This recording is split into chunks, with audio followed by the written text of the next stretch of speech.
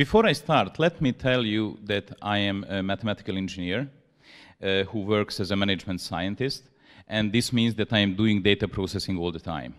It is part of my job description. I also love technology. I particularly love smart technology.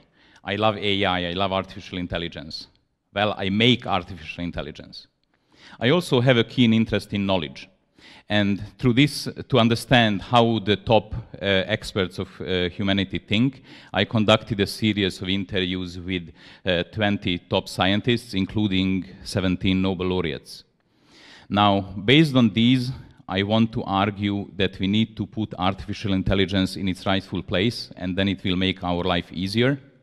And if we don't do that, we will end up, paraphrasing Theodore Roszak, AI being another one of those brilliant solutions that are still in search for the right problem.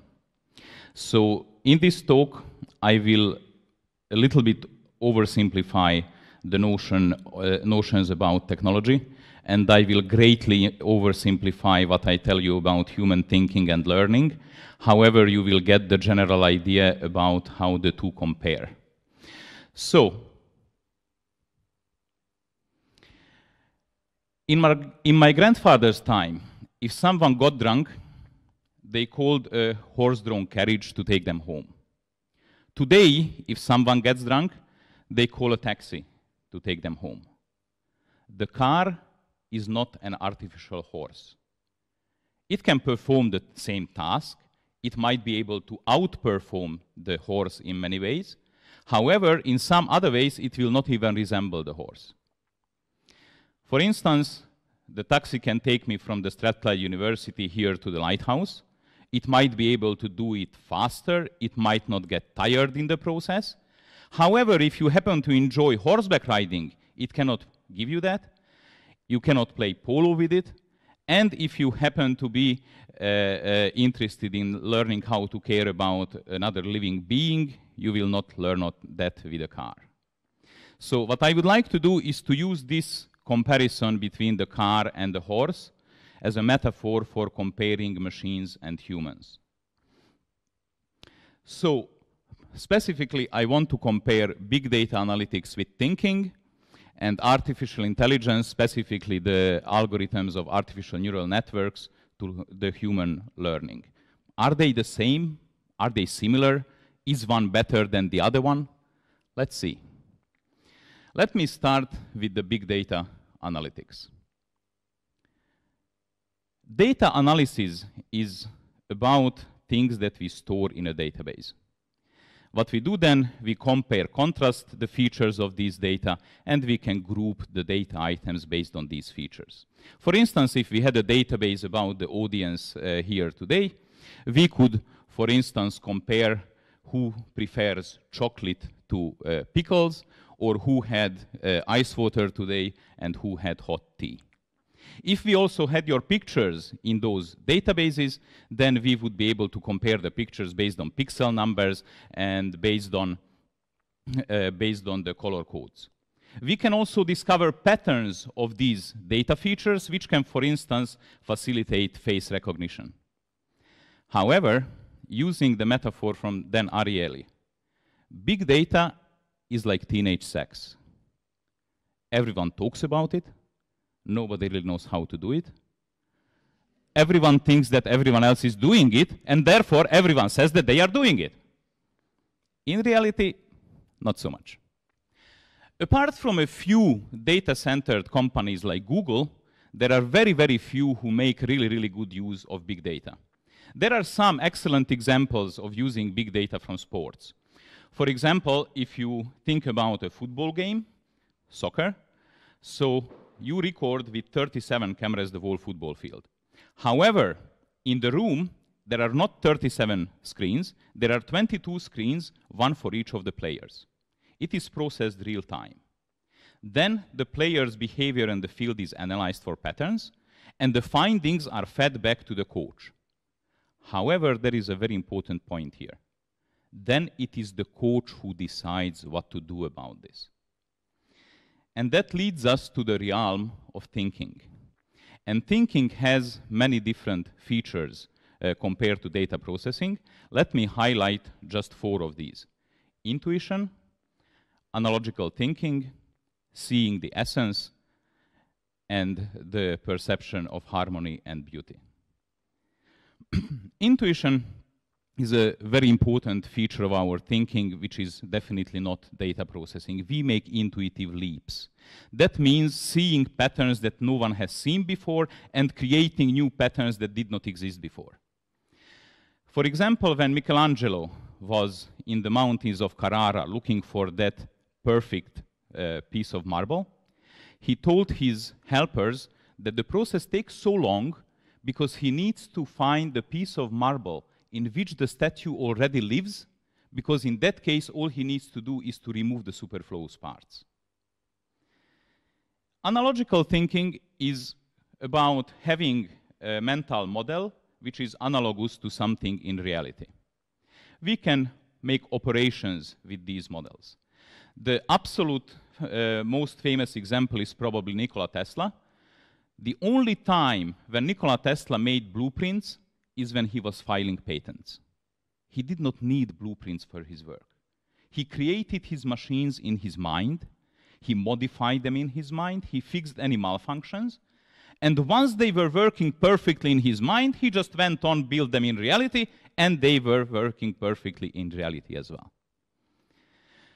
The next interesting characteristic of thinking is seeing the essence. Seeing the essence is about the relationship between big picture and detail. It is almost common sense to say that those who are the best of us can see the big picture in their discipline. However, from my experience with the Nobel laureates, I can also say that they do see the details as well.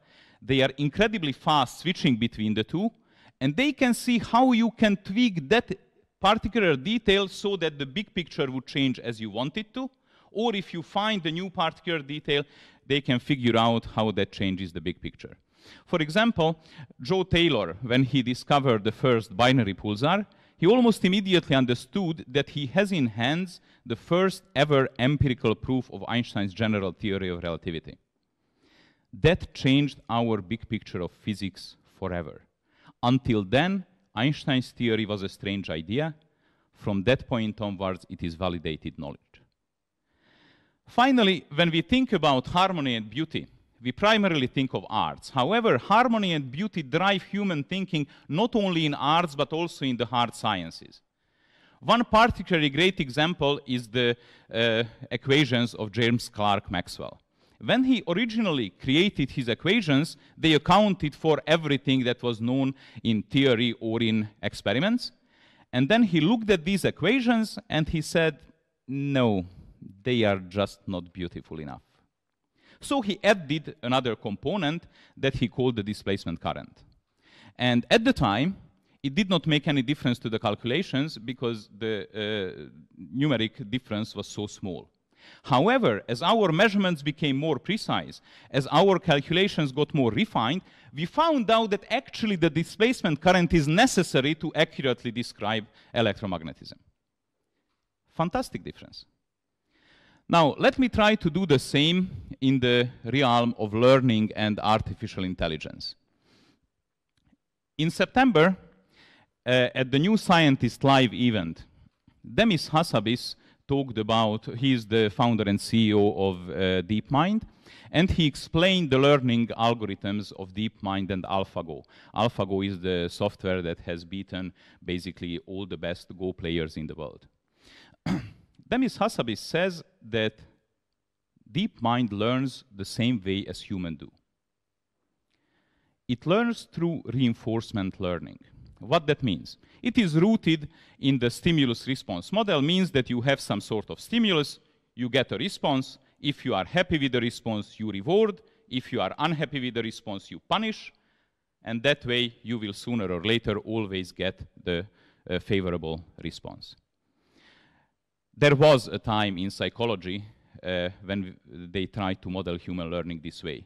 Today, we don't call it learning, we call it operant conditioning, not learning. When they created AlphaGo, they fed in about 100,000 games as learning examples, and then AlphaGo played some 100 billion games against itself. And therefore, it obtained a huge base of moves, and it could relate the statistical frequency, whether they lead to win or they lead to loss. Now, don't misunderstand me. AlphaGo is a brilliant achievement. A machine that beats all the best Go players in the world, that's absolutely fantastic. However, it is not the brilliance of AlphaGo, it is the brilliance of its makers. The programmers of AlphaGo were creative and intuitive. In spite of what Demis Hassabis says, AlphaGo was not creative and intuitive. It simply looked up the base of the moves, the statistical frequency of leading to win or loss, and made the move without being constrained by the way how we learned to play Go over the last few thousand years. It is probability, not creativity. It is calculation, not intuition. So let me try to explore how some of those smartest people learned who achieved the highest levels of knowledge. In human learning, I want to emphasize only three different characteristics. The first is the notion of talent. The second is inspiration. And the third is the master-apprentice relationship. Talent is about that we are simply better at learning in some areas. We enjoy learning in some areas more than in some other areas. There is actually a much better word for this in English language, a gift. If someone is gifted in a particular discipline, then their everyday knowledge will be structured in a similar way as the knowledge in that particular discipline. As a secondary school teacher told us once, the kids who are talented in mathematics seem to already have all the mathematical structures in their minds, so all the teacher needs to do is to put a label on them. The second characteristic is inspiration. We can be passionate about learning. We can love learning in some areas more than in others. And it seems that this inspiration often comes from an inspirational teacher. Now, inspirational teachers might not be as frequent as you would like to think. It seems that more or less all the Nobel laureates in physics today were inspired by only two people, either Richard Feynman or Enrico Fermi.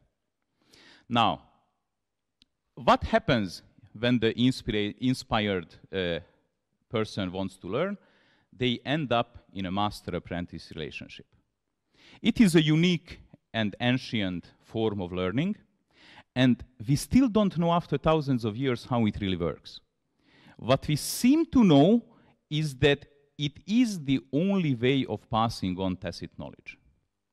And from my experience with the Nobel laureates, everyone who achieved the highest level of knowledge went through some sort of master-apprentice relationship.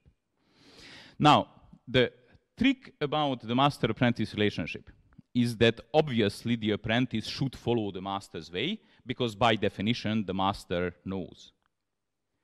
However, if the apprentice follows the master's way, then the apprentice will become a pale copy of the master rather than an improved version of her or himself.